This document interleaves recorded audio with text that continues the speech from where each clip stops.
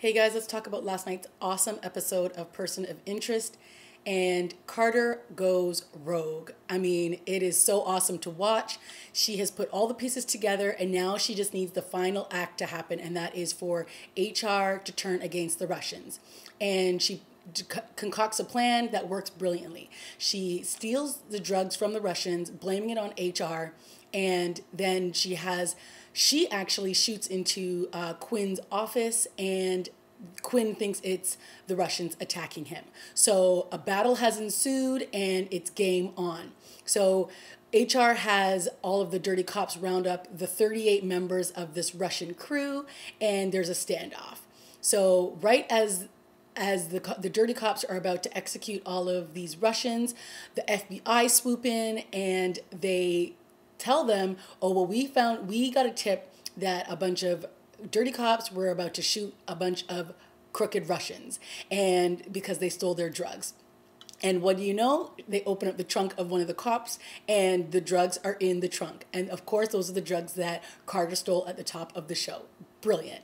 So now we have all of Carter's plan is working out brilliantly as HR is being taken down, or members of HR are being taken down, and the Russians are going down as well. Now, what Quinn didn't know was that Yegorov was taken in by Carter, and he tipped off who was that basically had Cal murdered, which was the detective like at the end of last season, which is one of the driving forces behind Carter wanting to get Quinn as badly as she does.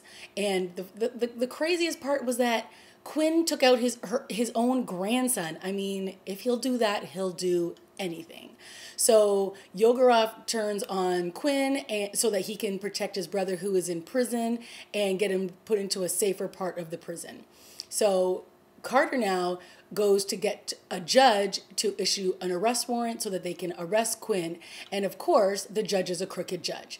And, you know, in the back of my mind, I had a feeling that the judge that she was calling was going to set her up. And that's exactly what happened. Now, did I think when Carter walked into the home, she was unaware that this was going to happen? No. Did I think that Reese was going to come lunging through some glass doors? Yes. But was it thrilling? Absolutely. Was there still a moment of suspense? Absolutely. And so it totally paid off. So, you know, Carter basically says to Quinn, listen, I thought I could do this the right way. I thought I could get evidence. I thought I could get, you know, you caught on video and pictures and everything. And I tried to do this as clean as possible. And like you, I brought someone along with me. Boom. In comes Reese. A shootout ensues. They grab Quinn. They take him outside. And Carter, Reese, and Quinn are off into the night. Now, before they can get away so cleanly, Simmons, who's of course the dirtiest one of them all with the cops, he gets an image off of the police camera that has an image of the three of them, and he basically says, send it out to everybody, not just the guys that are on our team, but all the crooked guys, like every dirty player out there, because I want all of these people brought back to me. So will they make it through the night? That's not his plan for the man in the suit. That is for sure.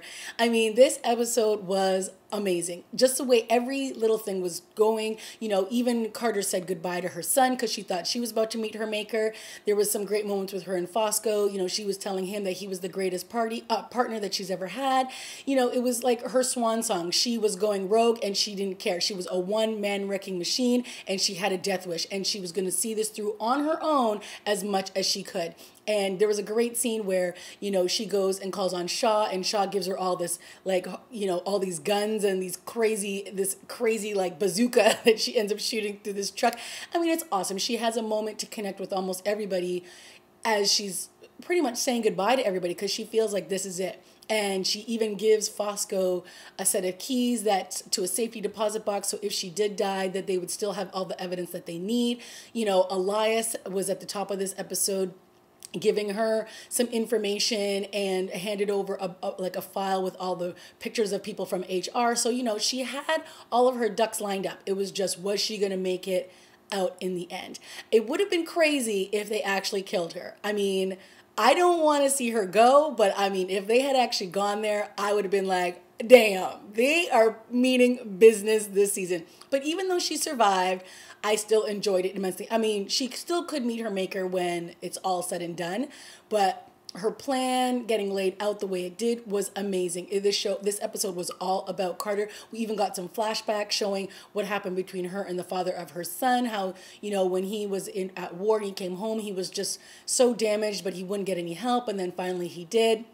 And that is where her son has been these last 8 months with his father. And it was great to see that he had cleaned up his act and he was able to take care of his son. And, so that was a really emotional scene when she was pretty much saying goodbye to her son without saying it.